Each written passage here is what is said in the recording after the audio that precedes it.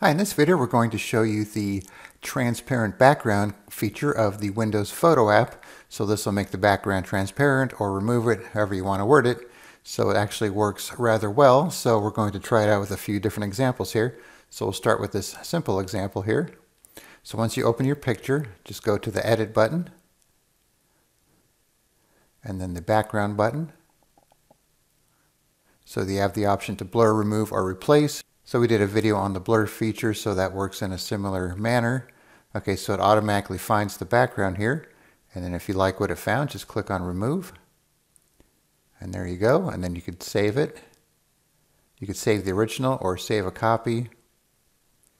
And if you save a copy, you should save it as a PNG, so that way it keeps the transparent background, because if you save it as a JPEG, it'll just make a white background even if you remove it here.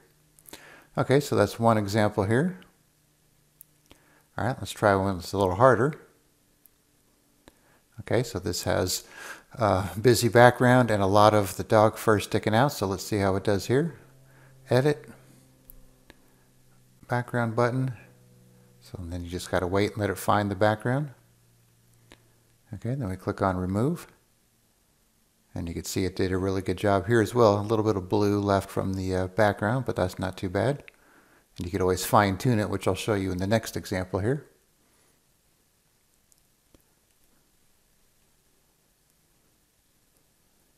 All right, let's try it on this one here.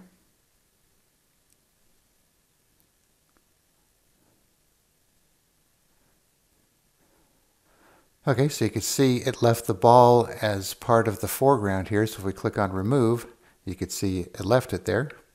And what you could do if you wanted to get rid of that, for example, you could turn on the background brush tool. It'll bring the background back in here. And then you could either add a mask or remove mask. So when you add a mask, that's adding to the part of the background that will then be removed.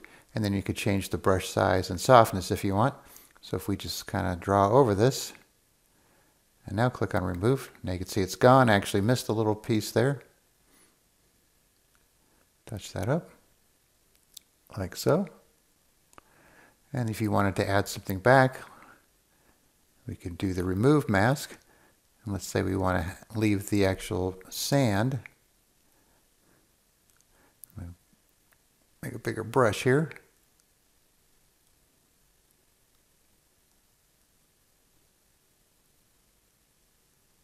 Like so, and just leave the water out. And then you have it like that. And then you could put this in your photo app and put your own maybe color in the background or whatever you like to do to it. All right, so let's close this out here. So once again, just open a picture. Click on the edit button. Click on the background tool here. Let it find the background.